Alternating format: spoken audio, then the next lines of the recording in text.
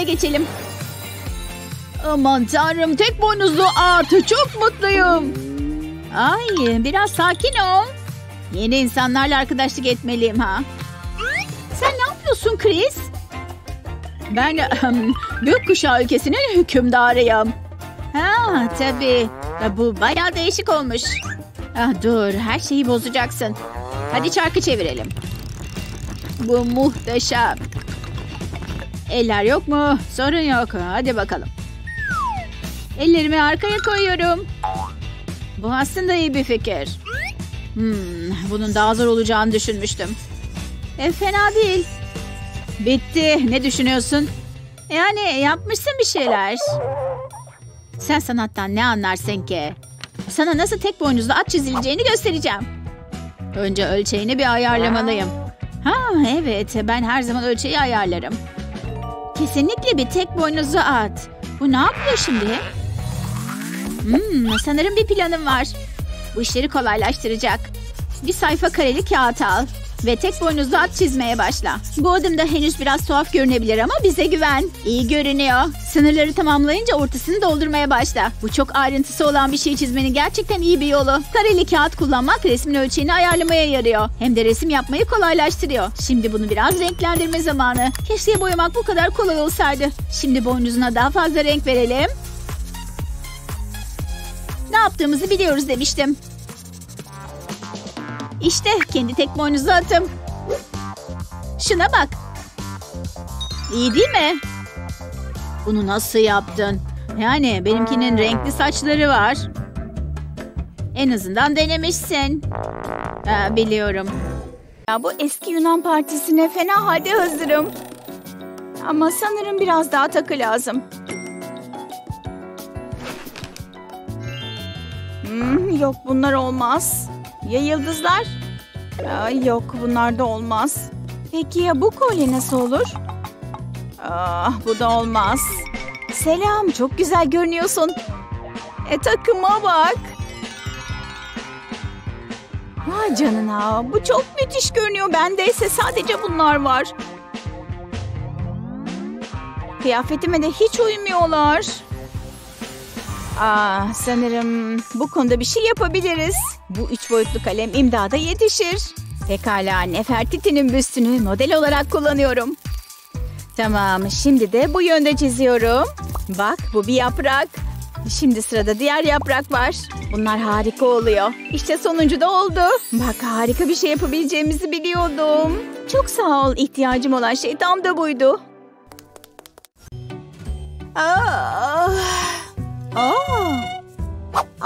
Dişim nihayet çıkmış. Gel de onu al diş perisi. Sabahı iple çekiyorum.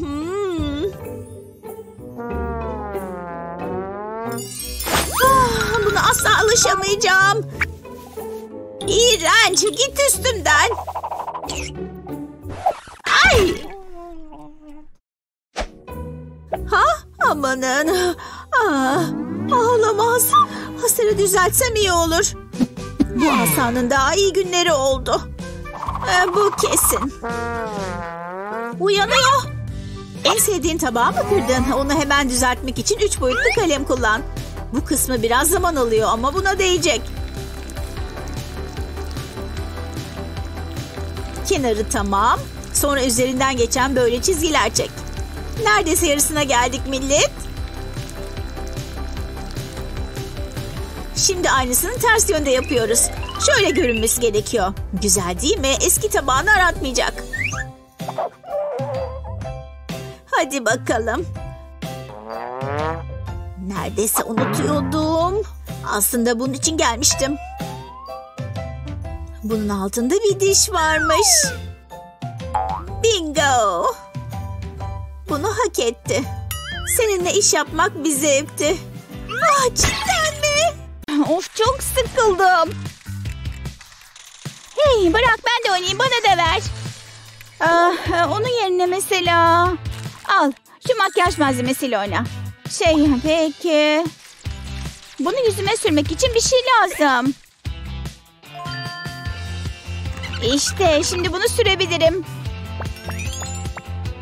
Aman tanrım, kapatıcıyı mahvediyor. Of, işte yine sıkıldım. Oyun sırası bende. Al, saatimle oyna. Rekor kırmaya o kadar yakınım ki. Neyse, onu feda etmem gerekiyormuş. Onu oyalayacak bir şeyler olmalı. Acaba bu 3 boyutlu kalem beni kurtarabilir mi? Evet, sanırım bir çözüm buldum. Pekala, şekli doğru çizmeliyim. Şimdi içini doldurayım. O geri gelmeden acele edeyim. Azıcık daha. Şimdi bunu büyütmeliyim. Yani 3 boyutlu kalem kullanmalıyım. Şu çizgileri doğru çizeyim de. Tamam, güzel. Şimdi üstünü biraz karalayayım. Şekli bayağı güzel oldu. Bitti. Bak, içinde kayıyor. Pekala, sanırım işe yarayacak. Hayır, işte geliyor. Şu kolu saklayayım. Kusura bakma, bende oyun kolu yok. Nereye gitti ki? Çok kötüsün. İşe yaradı. Gidiyor. Şimdi kolu çekip çıkarayım. Yavaş geçiyor ya. Burada dondurma mı satıyorlarmış? Şimdiden ağzım sulanmaya başladı. Anne, olur param olsun. Para dedim, çöp çıktı. Peki ya bu? Bununla bir şeyler yapabilirim. Bir müşteri. Selam. Merhaba. Gördüğün hoşuna gitti mi? Param varsa evet. Yok ki. Yok mu? O zaman sana yardımcı olamam. Peki. Hemen döneceğim. Tamam. Kendi para birimini yaratabilirsin. Yanımda 3 boyutlu kalemim olduğu sürece sorun yok. Mükemmel. Birkaç adım daha kaldı. Bir dondurma külahına benziyor değil mi? Buna dondurmadan daha çok ne yakışır ki? Çilek sosunu da unutmayalım. Bu şey karnımı acıktırdı. Harika görünüyor değil mi? Bu kısımda zinciri tutacak. Çok sevimli oldu. Neyse ki buna uyan küpeler de yaptım. Şimdi kendimi gerçekten güvenli hissediyorum. Görünümüme seviye atlatma zamanı. Neredeyse yakaladım. Dönmüşsün. Evet, döndüm ya. Bu kolye müthiş. Dondurmalarınla uyumlu değil mi? Evet. Küçük bir tane lütfen. Bunu da nereden çıkardın? Hep de böyle oluyor. Karıncaları sevmiyorum. O da neydi? Alarmmış. Sanırım kalkma vakti. Telefonum nerede? Tamam, şu alarmı kapatayım hele. Bu da ne ya? Nerede yine bu telefon? İşte yorganın altındaymış. Uyanmak ne kadar zor. Telefonum yine kayıp. Nasıl ya? Saçımın arasına nasıl girmiş? Her gün telefonumu aramam gerekiyor. Ya şurada durmasını sağlayabilirsem? Sanırım bunu yapabilirim. 3 boyutlu kalemimi ortaya çıkarma vakti. Pekala, şu çizgilerle başlayalım. Şimdi ileri geri çiziyorum. İşte ızgara deseni yaptım. Neredeyse bir gofret gibi görünüyor. Şimdi sıra başka bir renkte. Aynı deseni çiziyorum ama daha küçük. Tamam, bir tane daha bitti. Şimdi başka bir renge geçelim. Bunlar daha da küçük. Şimdi bunları bir araya getirmeye başlayalım. İşte bütün parçalar burada. Pekala, denemeye hazır. Yatağıma güzelce asılıyor ve telefonda içine sığıyor. Yeni bir gün. Ve telefonum hemen burada. İyi geceler. Işık açıkken uyuyamam ki. Ay, ne sakarım. Acaba bunun altında başka neler var? Şuna bak. Bunların varlığını unutmuşum. Bu da ne? Barbie mi? Bunu yıllardır görmemiştim. Merak etme. Yine sana sarılmak için geri döndüm işte. Bu çok güzel. Barbie? Aa! Kendimi çok çirkin hissediyorum. Rüya bu herhalde. Umarım öyledir. Çok gerçek gibiydi. Ama ürkütücü Barbie haklı. Bu durumu düzelteceğim, merak etme. Dönüşüm zamanı. Üstünde biraz çalışmak gerek. Önce kıyafetlerinle başlıyoruz. Kırmızı seviyorsun değil mi? Kalemi ileri geri oynatmak gerek. Bu uzunluk iyi sanırım. Ay, çok hoş. Kendini şimdiden daha iyi hissediyorsun değil mi? Üstelik alışverişe çıkmana da gerek kalmadı. Tatlı rüyalar. Ah, ne güzel. İyi uykular arkadaşım. Yeni bir elbise mi? Teşekkürler. Annemin doğum günü olduğunu unutmuşum. Bunun içinde bir şey olmalı. Yokmuş. Buralarda bir param olmalı. İşte şimdi alışveriş zamanı.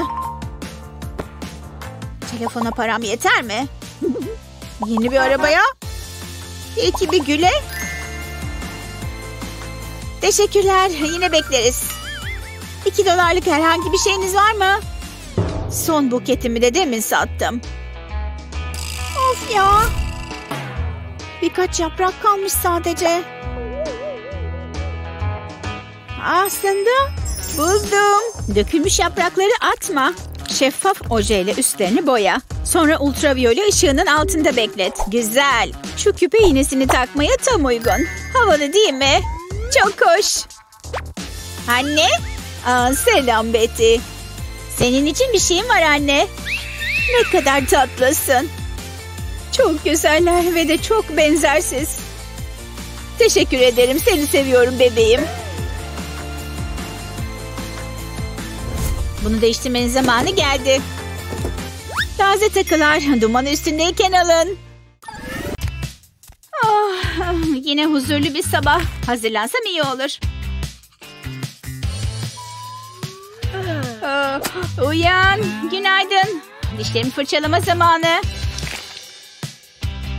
Hala uykum var. Ay. Gıdıklıyor. Dişlerim ışıldıyor.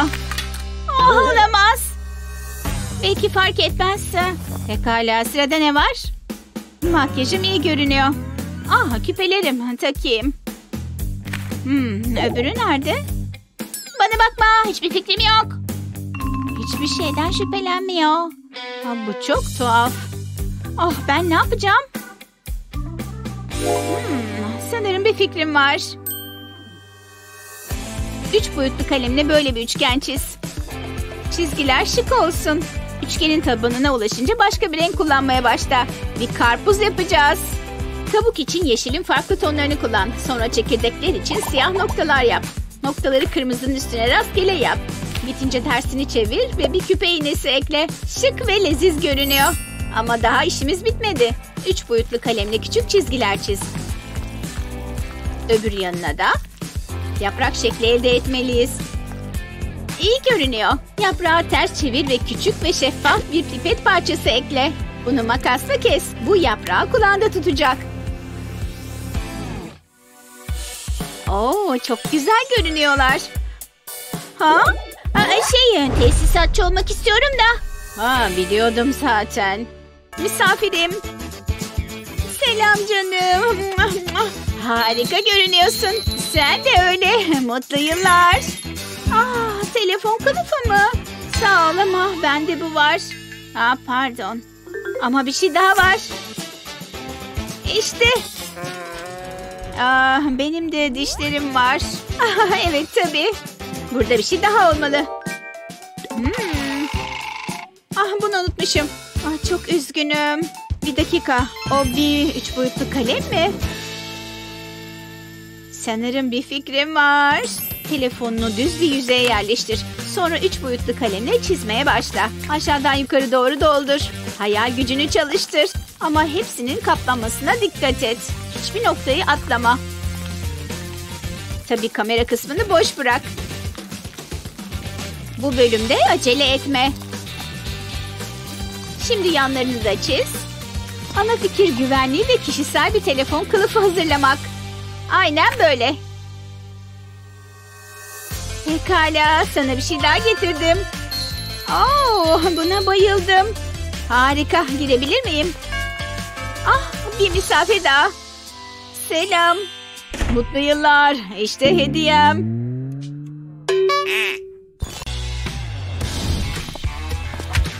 Dikkat etsene. Ne kaba ya. Neyse, giymeliyim. Bu kemer çok hoş. Ama biraz küçük. Olamaz. Tırnaklarım. Mahvoldular. Bu bir felaket. Haline bak. Zavallı tırnaklarım ezik. Korkunç birisin. Sorun yok. Durumu hala kurtarabilirim. Bu işe yarayabilir. Buldum. Acil tırnak tamiri için parmaklarının üstüne bantı yapıştır.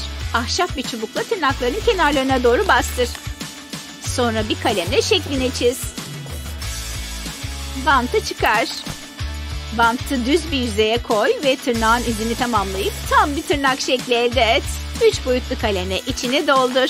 Çerçevenin içinde kalmaya dikkat et. Şimdi bir kalem veya başka bir şey bastırarak onu hafifçe yuvarla.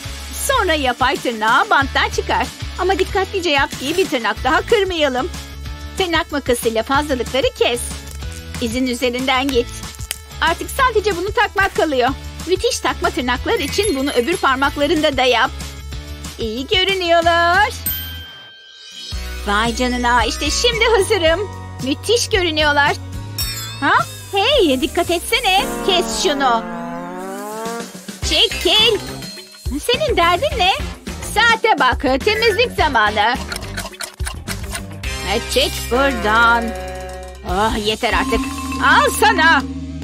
Kaçsan iyi olur. Ona gününü gösterdim.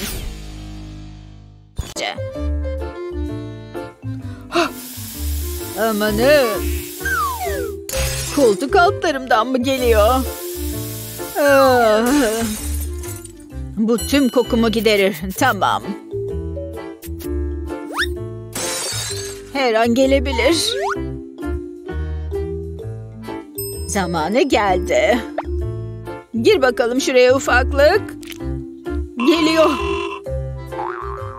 Hey! Selam. Hayatım, inanamayacaksın bugün. Şu tatlını yesene. Tamam, bugün ofiste. Amanın. Eyvah. Onu yutmadı değil mi? Ne? Yüzüğü görmedin mi? Tatlının içine koymuştum. Bu iyi olmadı. Hayır. Kolyen. Ne? Yok bir şey. Bekle. Şu küçük saç düzleştiriciyi görüyor musun? Mumlu kağıtla kapla ve içine boncukları koy, bastır. Vay canına, çok havalı. Şimdi tek parça halinde çıkar. Ve kalın bir kaleme sar. Şimdi sertleşti, bak. Betty. Ne? Beni dünyanın en şanslı erkeği yapar mısın? Benimle evlenir misin? Ay. Ne? Sevgili resmim, en sevdiğim resmimsin.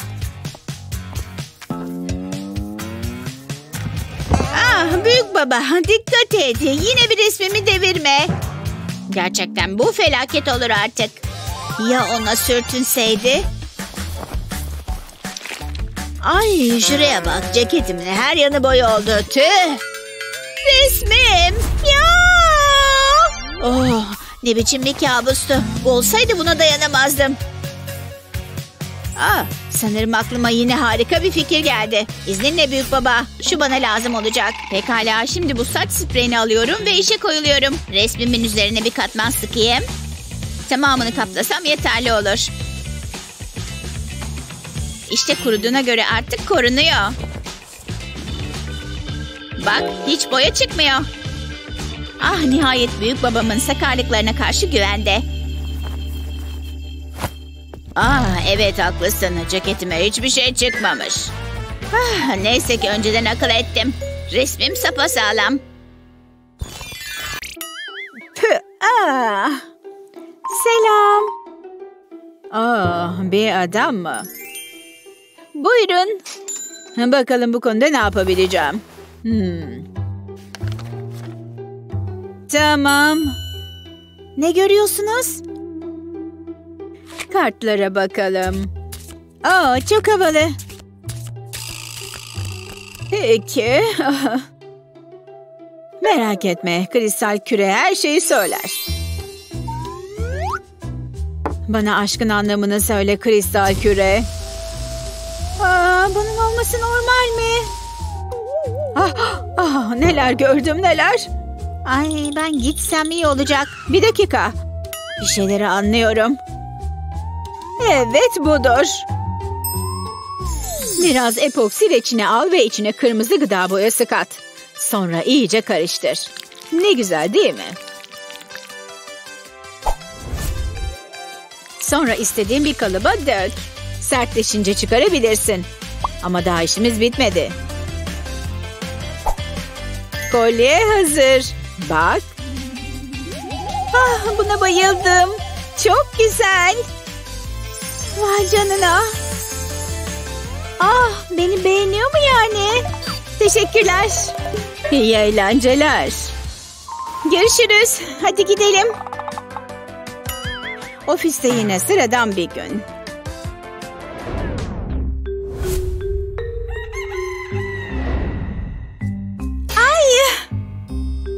Bunu sen al. Bekle. Hayatım tek aşkım sensin.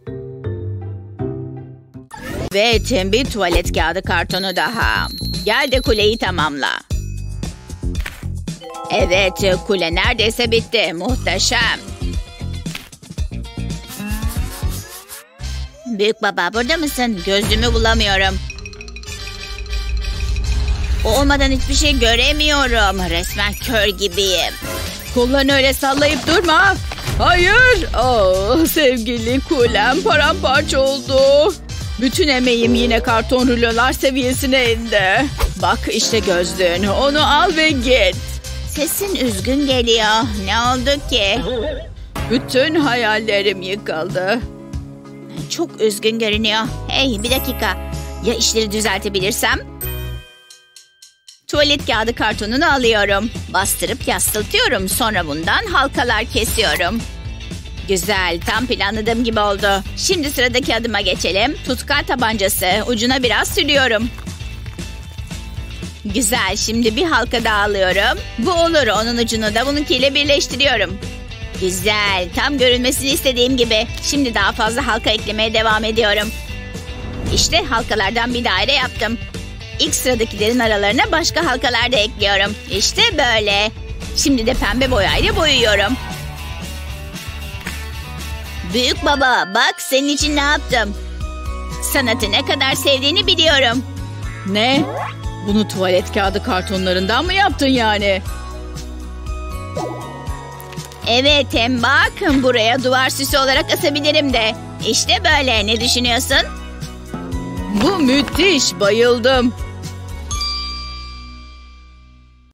İnsanların kafalarını çevirmesini sağlayacak bir şeye ihtiyacım var. Ve bunun tam olarak ne olduğunu iyi biliyorum. Tamamlayıcı renk tonları bu işin sırrı. Ama hala eksik olan bir şey var. Ama ne? Öf, bu top çok ufak. Vay canına, bu şey aklıma aldı resmen. Anne. Lütfen şimdi olmaz. Peki ama geriye daha bir sürü boyan kalmış. Bu da bana oyun imkanı sağlıyor. Teşekkür ederim. Ne yapmam gerektiğini hiç bilmiyorum. Ya peki o zaman biraz... Hey, boya paletim nereye gitmiş? David, sen mi aldın? Pardon? Bak, bunu ben yaptım. Buna küçük göl adını verdim. Öyle mi? Senin için bir fikrim var. Yüzünle resim yapmaya ne dersin? Dene bir bakalım. Vay canına, bir kere daha. Eğlenceli değil mi? Hem de nasıl? Öyle değil mi? Peki parmaklarımı kullansam nasıl olur? İşte geliyor. İşte mavi noktalar da geliyor. Şimdi sıra en sevdiğim renkte. Wow! İşte bu. Anne bak. Evet, çok inanılmaz olmuş. Ama şimdi bir numara daha deneyelim. Simetride harikalar yaratan bir tekniktir. Ve bunu kanıtlamak için simetri yaratıyoruz. İşte muhteşem bir kelebek çıktı karşımıza. Ve dış hatlarıyla birlikte bu çizgide kelebeğin gerçekçi görünmesini sağlayacak. Şimdi de diğer tarafı çizelim. İşte oldu. Şu güzelliğe hayran kalmamak imkansız. Ve sadece bu bir başlangıç oğlum. Bir kalp, ne sevimli. Hadi çarkı çevirelim. Baş parmak savaşında çok iyiyimdir. Evet, kazandım. Çok az kalmıştı. Lütfen kötü bir şey çıkmasın. Kağıt yok mu? Nasıl resim yapacağım o zaman? Sanırım bunun bir çaresini bulmalısın. Şunu izle. Ortadan aşağıya kadar bir çizgi çekiyorum. Ve bir tane daha. Sonra üstte ve altta da birkaç çizgi. Şimdi kalbin yanlarını çizelim. Kurşun kalemle çizdiğim çizgiler sonra mürekkep kullandığımızda bize çok yardımcı olacak. Ana şekil tamamlanınca kenardaki yardımcı çizgileri silgiyle hafiflet. Sonra bir gazlı kalem alıp çizgilerin üstünden git. Bu çok güzel, 3 boyutlu bir etki yaratacak. Şimdi biraz boyayalım. Çizgilerin içinde kalmaya özen göster. Bu da bitince kenarların içine gölge vermeye başla. Normal bir kurşun kalem burada işini görür. Nerede gölge olması gerektiğini düşünüyorsan orayı boya. Ya da ışığın nerede farklı olacağını düşünüyorsan. Bu kalp çizmenin farklı bir yolu ama çok etkileyici. İşte bu kadar. Ne düşünüyorsun? Vay canına, yani bu iyi. Ben ne kullansam? Buldum ellerimi. Bu bayağı basit oldu. Yapabileceğim başka bir şey olmalı. Buldum. Küçük bir kalp. Ha? Bu nasıl? Bu bir kalp. Yo, değil. Pardon. Peki şimdi ne düşünüyorsun? Bence vazgeç. Bunu yapabileceğimi biliyorum. Hadi parmaklarım, beni yarı yolda bırakmayın. Sanırım buldum. Sadece kırmızı bir kalem lazım. Bir parmağını öbürünün üstüne koy. Sonra bir kalp çiz. Sonra da kırmızı kalemle içine doldur. Hiç de fena olmadı. Hoşuma gitti. Hatta bayıldım. Ama işim bitmedi.